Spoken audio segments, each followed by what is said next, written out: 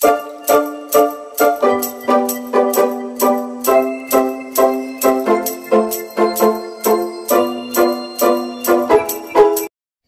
guys! Welcome to my vlog! It's me again, your kadiwata, Melissa de la Cruz Pascual. Ngayon po ay magluluto tayo. Oh, actually, hindi pala po magluluto. Magmimix lang po tayo ng fruit salad. Tara mga kadiwata at samahan niyo ako. Ito na yung mga ingredients na kakailangan natin sa ating fruit salad mga kadiwata. Ito ang fruit cocktail ng Taiwan. Nestle cream, milk cream ng Pilipinas, at condensed milk, coconut shell, nata de coco, plum nut,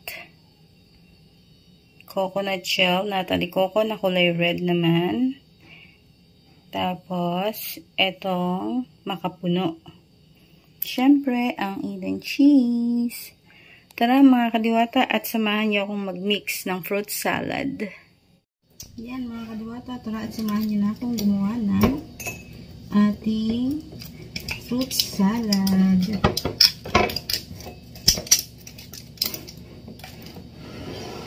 Buksan muna natin siya mga kadiwata.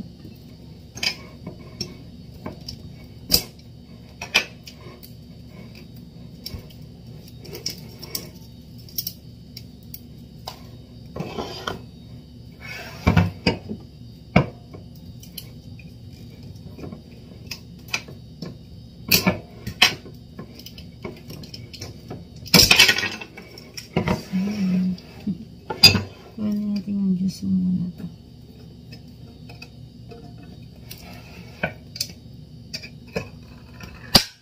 Oh shucks. Huwag na natin siya buksan lahat kasi ano natin yung juice, yung syrup ng fruits mix.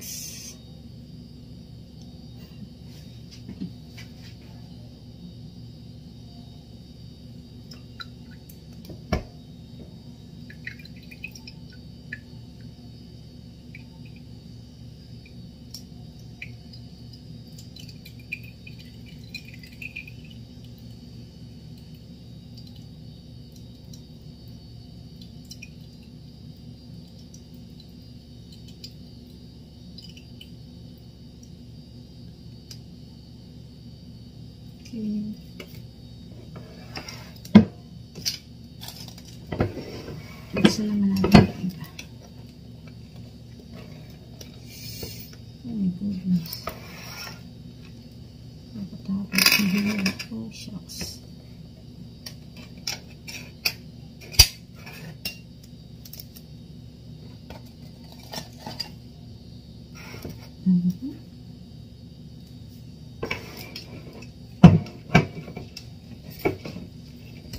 Oh shucks.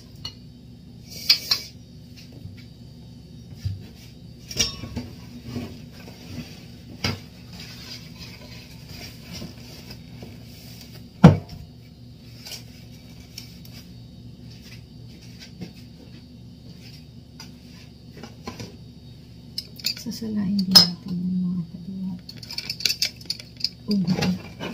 Walang katas. Diba?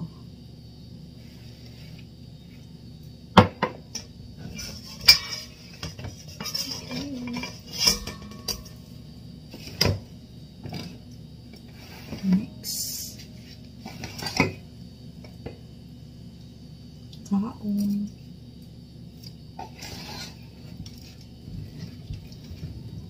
Oh shucks, hindi ko kaya itong buksan ko.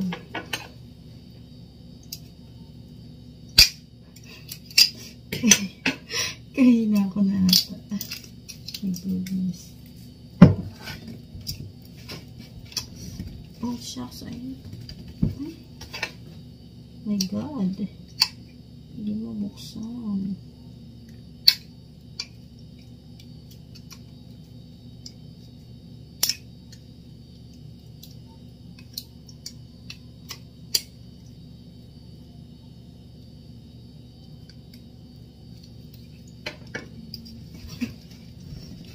Yun.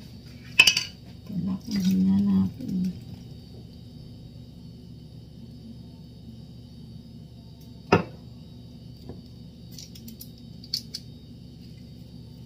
Next, natin naman na red. Yun.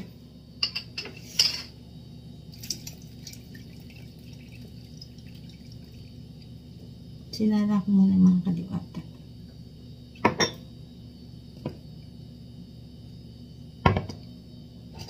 Okay.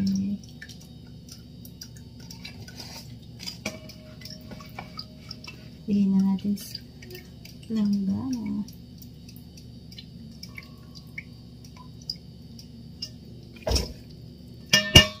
Alright. Sorry. Ang ingay ng langgana. Tapos lagyan natin yung fruit cocktail. Diba?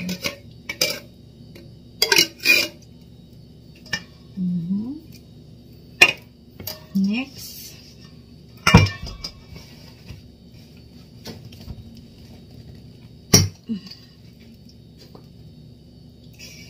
Ito tayong kutsara.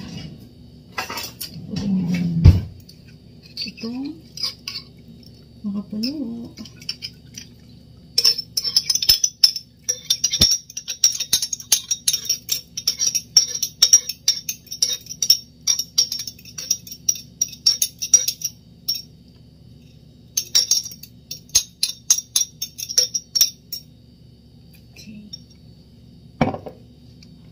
Tapos, lagyan natin ang condensed milk.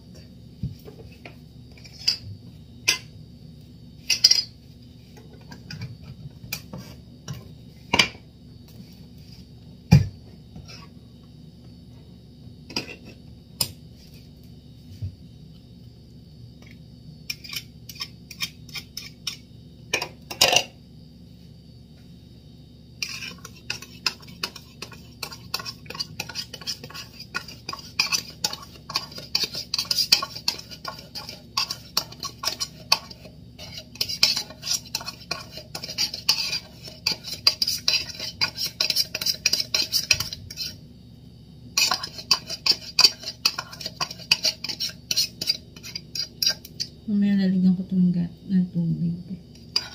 Pwede ba? Simunin ko gatas. Sarap. Ang yasang cream.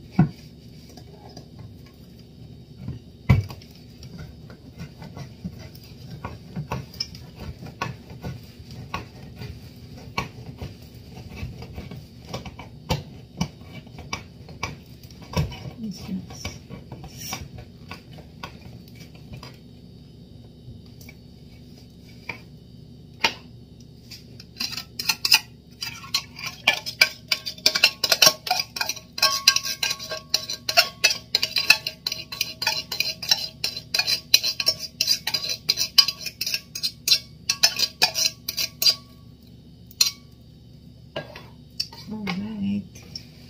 At ang last but not the least, ang ating queso.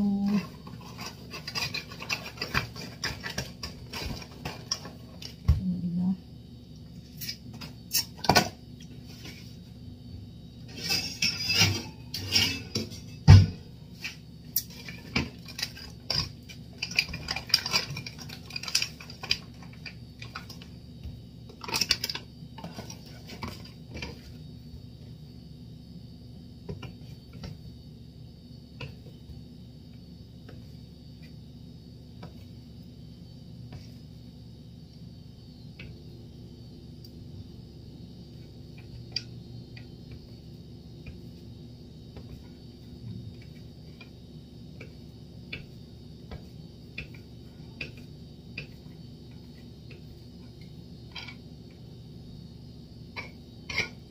Kumain ko lang ng keso mga kadiwata.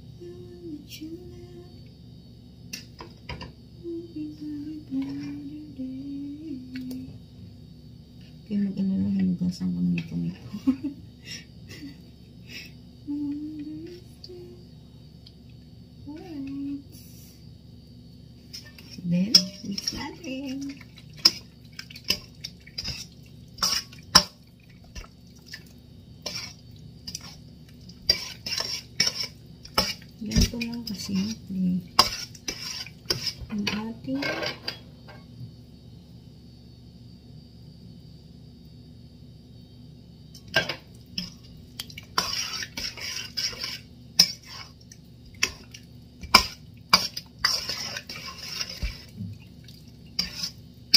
fruit salad. Actually, pagawa lang ito. Pagawa lang ito ni ate.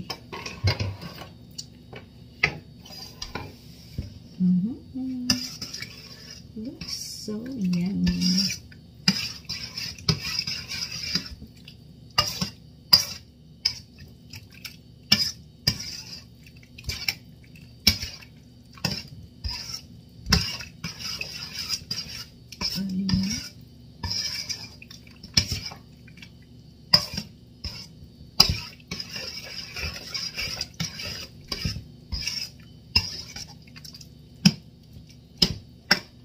Ganyan lang, mga kaliwata. Tapos mamaya ano natin siya.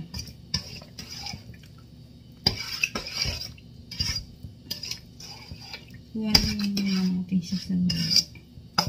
Para ma-absorb niya yung ano, yung lasa ng isa't isa. Diba? Bago natin ilagay sa lalagyan. Yeah, just leave it like this.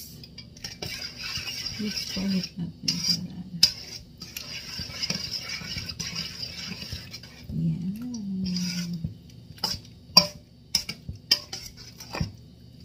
So, diba? Alright.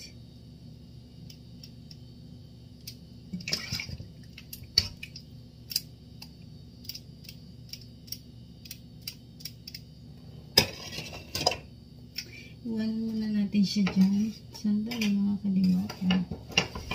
Para ma-absorb nila yung lasa ng isa't isa. Tcharam! O, diba? O, diba?